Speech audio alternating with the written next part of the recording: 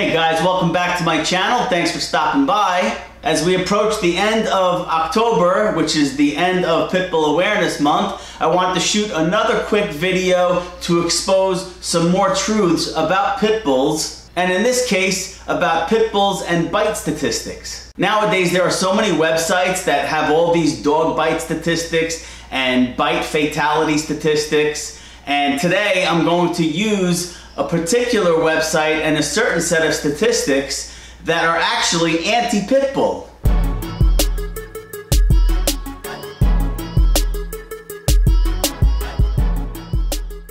The hardest part about talking about this topic is when we're talking about dog bites or worse, dog fatalities, people are getting injured, people are dying. So it's really hard for me to talk about this when I'm trying to not necessarily prove a point, but just provide truth and accuracy in the actual statistics that goes into dog bites and dog bite fatalities. We can never lose sight that people are getting injured, and there are some people, a small handful of people, that are actually dying from dog bites. And that is a tragedy. That is not something we should ever take lightly. So for any family that has lost a loved one or a friend to a dog bite, I can't tell you how sorry I am. I don't care what breed was involved. It's a tragedy, and my heart goes out to you. I can't imagine what that has to be like to go through. So that being said, let's get to the nitty-gritty. I want to talk about dog bite statistics as it relates to pit bulls. And there are a lot of websites out there. There's a lot of statistics floating around. The CDC, the Centers for Disease Control, historically has been one of the most prominent websites and organizations to get dog bite statistics from. And I can pull out statistics that kind of help me in my agenda because, you know, I'm pro pit bull, I'm a pit bull advocate, so of course I want to present pit bulls in a positive light. But that's not my purpose here today. My purpose here is to provide you with truth and accuracy. And in that truth and accuracy, you're going to see that pit bulls are not more inherent to bite than any other dog, and they're not more dangerous than any other dog. The fact of the matter is that any large, powerful dog that bites someone poses a greater risk than a smaller, less powerful dog. So what I'm going to do is I'm going to present you with, I think it's 2018 bite statistics from a website called Dogs Bite, okay? And this website is one of the most anti-pit bull websites that are out there. So I'm actually going to take statistics from a website that is anti-pit bull, and I'm going to expose the truth of these statistics and how they skew statistics to perpetuate the horrible plight that pit bulls and pit bull owners face on a daily basis. What it's going to come down to is simple math. That's right, simple math is, and again, I'm taking their statistics. These aren't mine. These aren't statistics that I Googled to help support my agenda. These are statistics from an anti-pit bull website. Before we get into the statistics, let's do a brief overview of the state of dog bites in the United States. What's really sad about this, you know what we need to be focusing on? We need to be focusing on bite prevention. How can we prevent dog bites? How can we educate and promote more responsible ownership? How can we teach our children the do's and don'ts of interacting with our dogs? How can we help dogs acclimate more to human and domestic life? We shouldn't be picking out dog breeds and trying to demonize them. That's not going to solve the problem. Just look at anywhere there's been a breed ban in the United States. They don't work. Dog bites don't go down. They don't get reduced. And I won't even get into the whole dog bite industry. Yeah, that's right. It's an industry. The average dog bite claim in the United States is like 40 grand. I know someone who got bit on the thumb. Bit on the thumb. Bad bite, don't get me wrong. I'm not minimizing. I'm sure it was very difficult to deal with.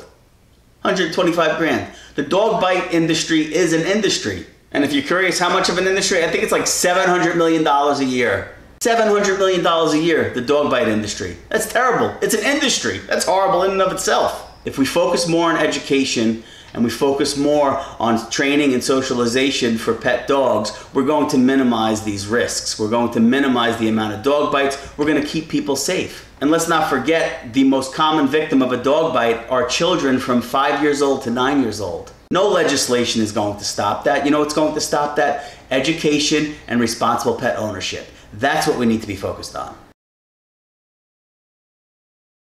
Dogsbite.org is one of the most anti-pit bull websites out there. They gather all sorts of data to demonize pit bulls. And I'm taking this information right from their website. This is not any biased information that I'm presenting to you that's going to support my agenda. I'm giving you their information on how they demonize pit bulls. Here they clearly state the legal definition of a pit bull is a class of dogs that includes several breeds: American Pit Bull Terrier, American Staffordshire Terrier, Staffordshire Bull Terrier, and any other purebred or mixed breed dog that is a combination of these dogs. Progressive legislation also includes the American Bulldog, a related breed that shares the same blood sport heritage of bull baiting. So basically what they're saying is that they judge a dog by its looks, and they gather statistics of the pit bull based on not only a handful of breeds, but any mixes of those breeds. Sometimes people refer to them as bully breeds. So here's a small list of dogs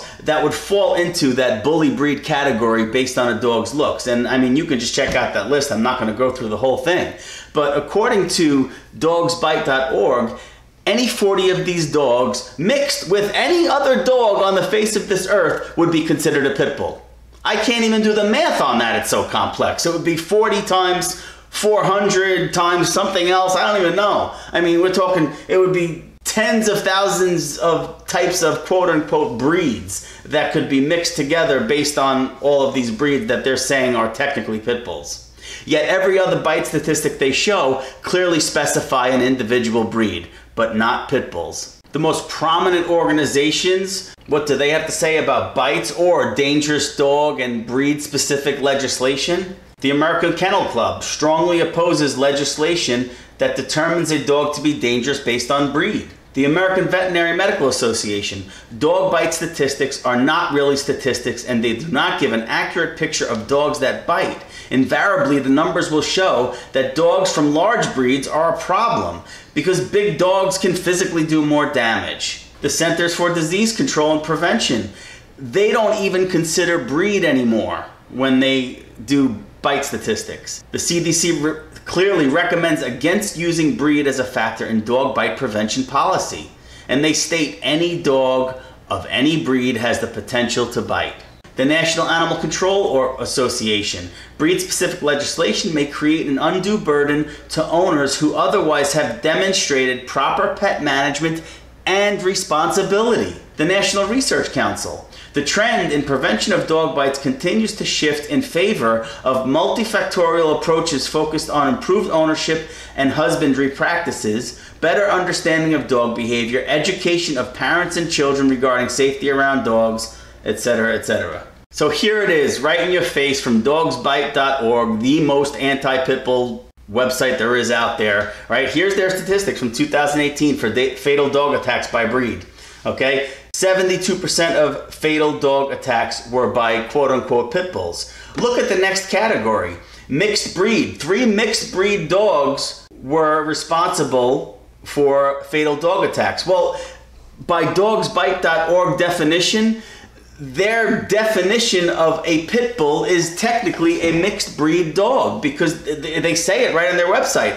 But when it comes to bite statistics, it doesn't support their agenda. So they separate pit bull even though there's 40 some odd dogs that are potentially pit bulls, and any mix of those 40 some odd dogs would be pit bulls. But for every other mixed breed on the face of this earth, they call it a mixed breed. They don't label it a pit bull. And, you know, then you have Rottweiler, and then you have Mastiff or Bull Mastiff, which is technically the same dog, Dogo Argentino. And ironically, a Mastiff or a Dogo, by looks, if it was a mix, they would probably consider that a pit bull. And this is nothing against these other breeds on this list. And then there was 3% of 4 different breeds of dogs, but they don't list those breeds of dogs because it doesn't suit their agenda. But clearly, 26 quote-unquote pit bulls involved in fatal dog attacks in 2018. Okay, we don't know what breeds of dogs were actually involved in those attacks. And this is strictly going off the information on dogsbite.org. And remember, these aren't my numbers. I took these numbers off of an anti-pit bull website. They clearly illustrate how misleading and really how untruthful they are. I mean, they're basically just lying to you. They're lying to the American people to support their agenda to be completely anti-pit bull and completely demonize our beloved breed. Here is yet more information that proves pit bulls don't bite more than any other dog, okay? You clearly see this all over the place, and you can Google this yourself. Pit bulls are 2 times more likely to bite than golden retrievers. Is that true? Is that factual? So they're saying that for every 3 dog bites, 2 are pit bulls, 1's a golden retriever. I guess that's what they're saying there, right? Okay, well, let's do the math. Okay, there are about 750,000 golden retrievers in the United States. And the estimate of pit bulls I have here of 3.6 million is probably a low estimate. There's probably closer to 4 million pit bulls in the United States. But for the purpose of showing you this image, let's say there's, 3.6 million pit bulls compared to 750,000 golden retrievers. There are 5 times as many pit bulls in the United States as there are golden retrievers. How is it possible that pit bulls are 2 times more likely to bite than golden retrievers when there are 5 times more pit bulls in the country than there are golden retrievers? That's like saying that 4-door sedans are involved in more car accidents than any other car on the road.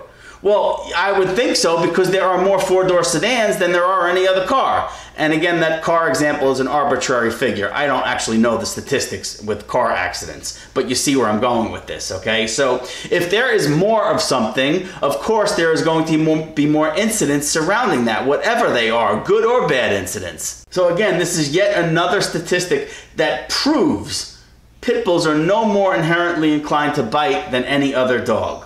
Here are statistics from the American Temperament Test Society. They're a very well-known organization that does temperament testing on all breeds of dogs. And here I listed a handful of what people would refer to as pit bull type dogs, and I also listed a few really common family dogs: the German short-haired pointer, the golden retriever, and the Portuguese water dog. You can clearly see that the American bulldog, the American pit bull terrier, the American Staffordshire terrier, the Staffordshire bull terrier, all of which would be considered pit bulls, they score just in the same range as these other common family pets. In fact, they score higher than German short-haired pointers. And the American bulldog, the American pit bull terrier, the Staffordshire bull terrier score higher than the golden retriever as well. Well, there you have it. I gave you all the information, and you can decide for yourself. I'm not trying to push any agenda. All I did was offer you information, accurate information at that, as accurate as there is at our disposal.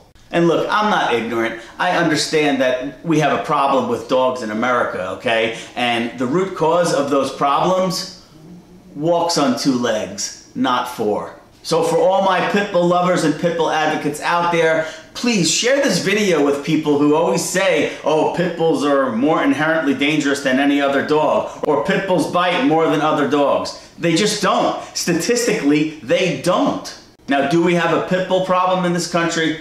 Yes, I'm going to admit it. Yeah, we do. You know why? Because there are so many irresponsible breeders. There are irresponsible pet owners. I could go on and on about the irresponsibility surrounding pit bulls. But guess what? It's not isolated to just pit bulls. There is irresponsibility surrounding all breeds of dogs. But a pit bull bites headline is a heck of a lot more intriguing and sells a lot more stories than a mixed breed dog bite. And let's not forget one glaring fact about pit bull bite statistics. They're based on the appearance of a dog.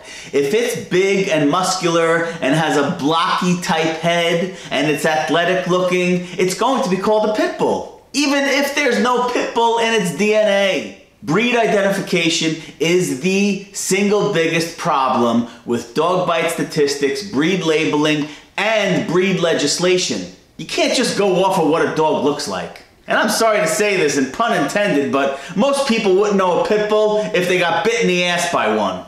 And for all my fellow pit bull lovers and advocates out there, thank you so much for all that you do for our beloved breed. Keep up the great work. Make sure that you are responsible. Remember, we pit bull owners are held to a higher standard. We have to be more responsible than other breed owners, and that's okay. We should embrace that responsibility. Our dogs deserve it, and the breed deserves it. And for all you pit bull haters out there, I really don't care what you think, because you don't deserve the love of a pit bull. And for all the families out there that have been victims of tragedy from dog bites, again, my sincerest sympathies and condolences go out to you.